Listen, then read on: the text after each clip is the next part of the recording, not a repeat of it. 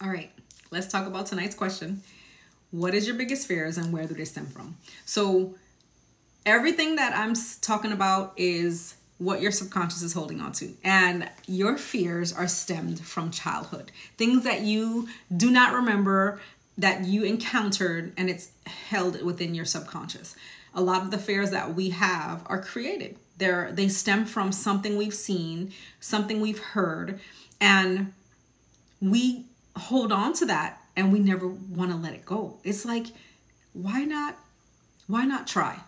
Right? Why not try? Because we think we're going to fail. And it's, for me, stay in that safe zone. I stayed in the safe zone so long and not trusting that no matter what, it doesn't matter how it looks, how it turns out to anybody else. If I feel successful, that's all that matters. And growing up, we didn't talk about it.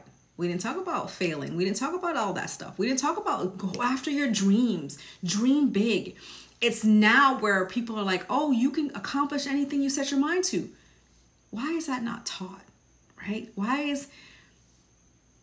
Nowadays it's taught, but back in the day it wasn't taught to dream big. You know, we dreamed big as children. We played pretend. We did all these things, but we still have those limiting beliefs because our subconscious and the people around us taught us that. They didn't teach us out loud. They showed us. It's what you show that person. So here's the thing for all the people who have children, who don't have children, take this advice for yourself. Believe in yourself more than anybody else can believe in you. Go after the thing that you truly want to do. And if you don't know what you want to do, start thinking about what makes you happy, right? Some people are going to say they're happy sitting on the couch, not doing anything. Do it big. But stop allowing somebody to tell you that you can't do the things you want to do. Stop allowing people to tell you it's not possible. Everything is possible. It's just things don't happen in our timing. And you have to release the lock that you have to whatever was, right? It's time to break through and gain that confidence, the freedom you want. Everything you want to do isn't going to look like somebody else's steps. It's not going to look like the walk of somebody else. But here's the thing.